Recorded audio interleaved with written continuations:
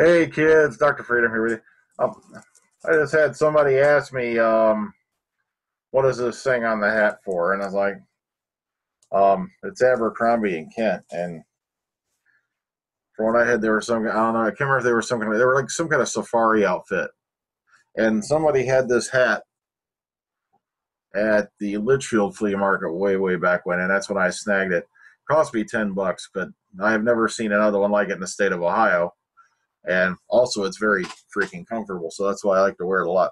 Oh, you'll notice we got the windows cracked open. Once again, disparaging that silly story that I live in a basement. I'm not kidding. I don't know how many times I heard that one back when I was in the old place. I had to tell them, duh, I was in a center room, very center of the house, no windows. Matter of fact, you're probably hearing cars going by every now and then. Yeah, the temperature, unfortunately, has already started to drop. It was like a couple of nice days here, but unfortunately, this is what happens, you know. It was 70 degrees yesterday. Oh, it was so beautiful. And then it was upper 60s today. But then we had a torrent of rain. Oh, goodness gracious. It was like a typhoon out there. We're talking, we had that, not the quite sideways rain, but it was like, you know, sheer diagonal rain. Oh, my, it was just nuts. It was pounding on the house. You could actually hear the wind galing outside. And I'm sitting there going, oh, great. What about all that crap I just bought for the lawn? Oh, but oh, well. All right, let's get into it. Our Omega Files. We had a blast doing Big Trouble in Little China this last week. Yesterday. This week coming is going to be 1982's John Carpenter's The Thing. If you get a chance and you want to be in on it, you may also want to pick up and take a look at 2011's The Thing. We're also going to do a little talk about that as well. Maybe I'll throw it in towards the end, comparing, how, much detail they put into, matching up to be a prequel for the 82 film. And it's kind of weird that, this film that was, didn't do incredibly hot. I was reading about it.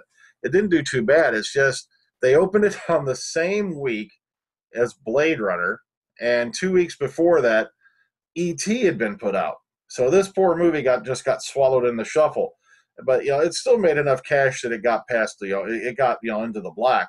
But, a lot of people just seem to forget about it till way later, and then it just became this huge cult icon. It's an incredible, incredible movie. And plus, when you watch it, be sure to take a look and go, wait a minute. They did this without a computer? That's right. They had all practical effects in this movie. Also, if you get a chance, watch there's a documentary that comes with it right now, the title thing. And it tells a lot about how they had to do the stuff they did. And it's just amazing, all the stuff that has to be pulled to make practical effects, work. But okay, let's get on to the good stuff. It's time for your weekend roundup, and away we go. Let's go ahead and get started. I meant to do something a little bit earlier, but what happened was I got a little tied up. I was doing Friday we did a hot trailer action for Star Wars, and then Saturday I did the Omega Files, and I set up late just putting a little nifty things onto the thing just to make it a little bit funner for those watching. But okay, let's get into the news, shall we? All right. On Friday, we had a bit of Series 9 casting news drop, and you can consider this a spoiler, but they don't really give anything away about the plot, so that's why I'm not going to smack a spoiler warning on it. Actor David Schofield has been cast as Odin in the Doctor Who Series 9 episodes, The Girl Who Died and The Woman Who Lived, and of course we know that's episodes 5 and 6. Odin, as some readers may know, is a well-known god from Viking mythology, blah, blah, blah, suggesting this could be a Viking adventure for the 12th Doctor. We don't know that. Just because somebody is named Odin doesn't mean that they're the one-eyed Odin from Asgard, okay? And that's why I love how they do this stuff, and people go, hoo, hoo, hoo, hoo, hoo. Plus, we're still hearing about the Davros rumor. I'm waiting to hear a bit more about it. I keep telling people, look, the one source who told me this is right more, though, just a bit more often than he's wrong. So that's why I'm not going to completely discount that. But we'll find out more as time goes along. You may know Schofield from other roles in Merlin, such as King Alaned, which is what, that's the picture they've got up here in this. Also Da Vinci's Demons and whatnot, and he was also going to be in, or Harry has been, Safe House with Chris Eccleston. Of course, keep in mind, The Girl Who Died is written by Jamie Matheson and Steve Moffat, and Woman Who Lived is written by Catherine Chejena. A lot of people will know her from Torchwood. But okay, let's keep going, shall we? Move it on. Here's another big thing that smacked out over the weekend. Oh, man. Doctor Who Christopher Eccleston reveals clashes with show bosses, which made him quit after just one series. Guys, this is old news. We already knew a long time ago that he was having trouble with the higher ups, and that's why he left. I don't see why they're revamping this. But it's a really interesting article because he does talk a lot about Doctor Who. Okay, but so let's go into it. The actor rarely speaks about the role and his reasons for leaving, but has now admitted that he left after he quote unquote clashed with three people at the very top of the pyramid. Eccleston has finally revealed why he quit Doctor Who after just one series. The Safe House actor who played the role of the heroic Time Lord for just one series of the revival hit show rarely speaks about his role and reasons for leaving, but told Radio 4's Loose Ends that he left after he quote-unquote clashed with bosses. He explained, quote, I don't think that it's important that I left. I think it's important that I did it in the first place. I'm still here.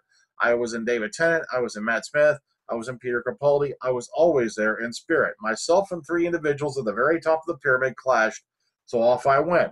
But they're not here to say their side of it, so I'm not going to go into any detail, end quote. Now, the lighthearted radio appearance was unusual for Eccleston, who's made a name for himself in the industry for being prickly when asked questions related to the reasons why he left the BBC drama, revealing that he campaigned to play the part so he could act for children and bring a lightness to his performances. He admitted that he felt he had made mistakes as the Doctor. Quote, I think I overpitched the comedy. If I had my time again, I would do the comedy very different, but I think where I possibly did succeed was in the tortured stuff, surprise, surprise, end quote. He also recently opened up to the Daily Record about leaving the show, and that for many made him internationally famous. A decade later, and with great roles in television shows like The Shadow Line, Blackout, The Leftovers, Fortitude, and films like Thor: The Dark World and The Dark is Rising, the actor has no regrets. He said, quote, I had had enough. I wanted to do it my way. They wanted something else. We were never going to compromise, so it was best to be straight about it and just go.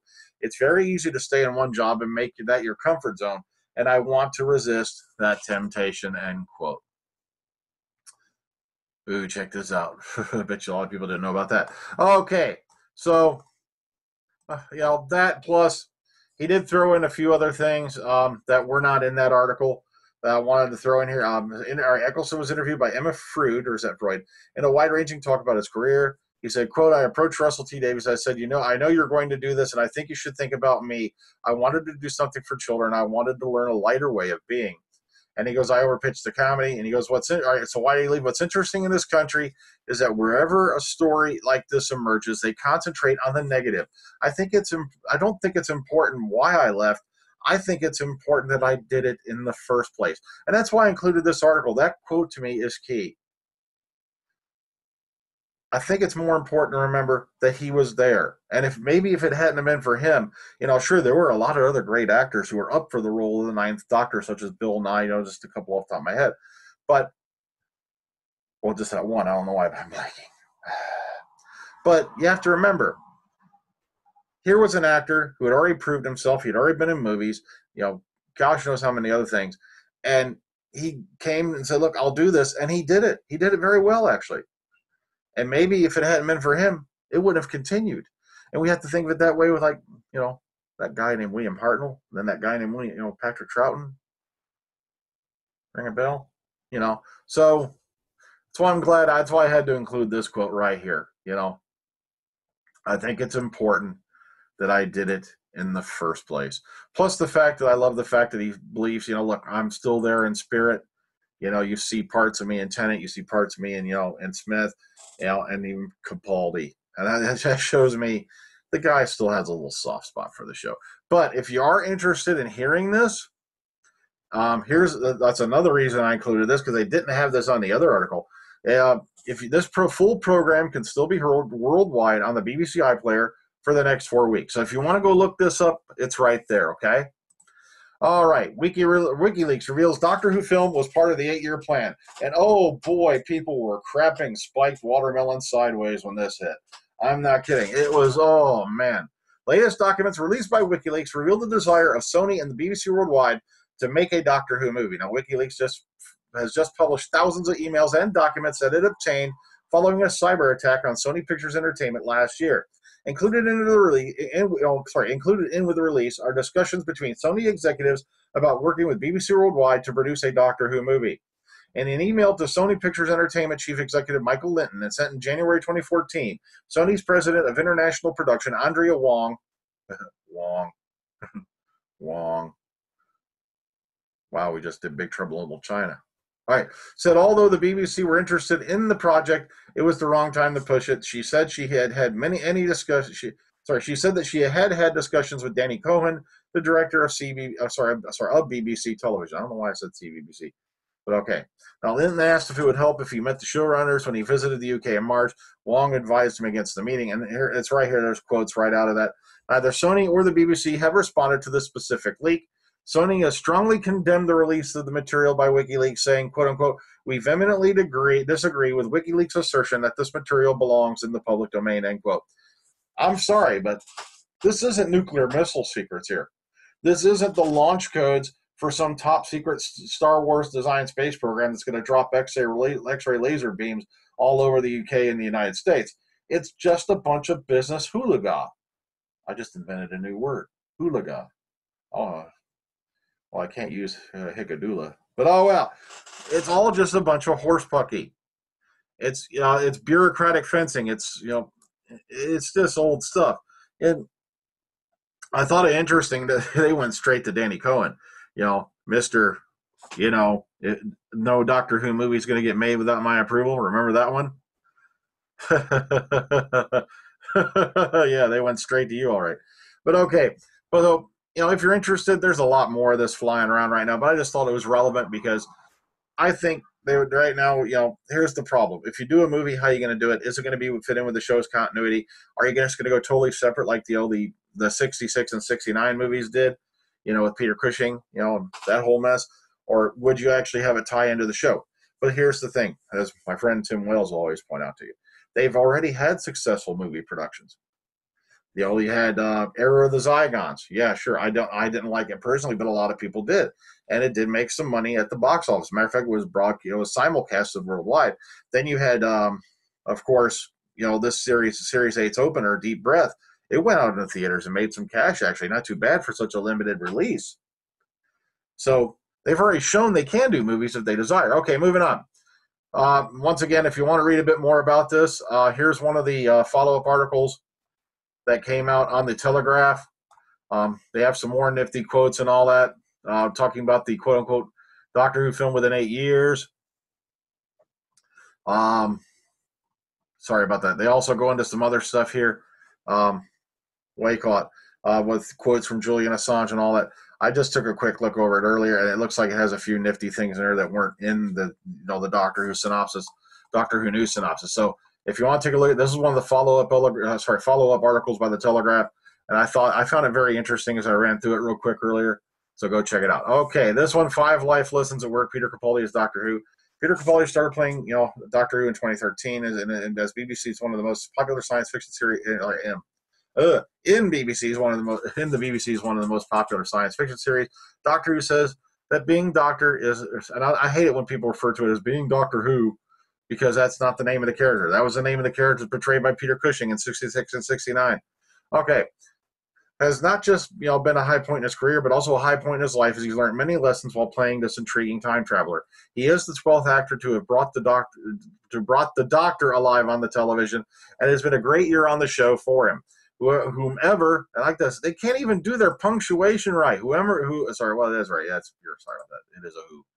It's not a way called. I was thinking of something else. Forgive me for that. I made a grammatical slip. Whoever thought that a real human being could learn so much from a virtual human being, or alien in this case, here's what he had to say about life lessons that Doctor Who's taught him, vertently or inadvertently. I just like the picture right there. I think cool. All right, and that was it for tonight. I didn't think I'd make it back. Oh, in case you guys are interested, yes, here it is.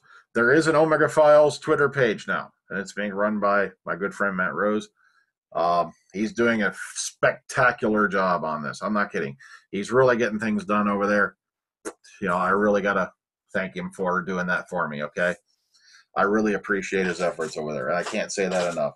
Anybody who does stuff like that for me, like I just got a shout-out from Dominic Lynn from my friend Elijah. I'll probably be using it on this week's Omega Files. I love it when people do that. I don't ask anybody to do that, but I really appreciate it when they do, because it's kind of my only way I can get tied in with some of these folks. Because even though I've moved a little bit closer to Chicago, it's still a big haul away from here, for Chicago TARDIS. And I love that. Just after 2.5 hours away from home, oh, look, now they have Karen Gillan over at frickin' Cleveland, which was less than half an hour from where I used to live. Wonder Bar. What a bunch of you. It's all a conspiracy, guys. But okay, that's all I got for tonight. Keep in mind, Omega Files this weekend will be John Carpenter's The Thing, 1982. We'll also take a little discussion possibly about the 2011 movie, which was a prequel to that one. Plus, we'll have a lot of fun with it because that's all I care about, man. Like I said, I don't care if they, hell, if these Omega Files, which are off season for Doctor Who, break 100, I'm happy because I just love the fact people are just watching and enjoying it because it's just a bunch of folks sitting around having a good time talking about a bunch of movies that we love. And that's what's really important to me.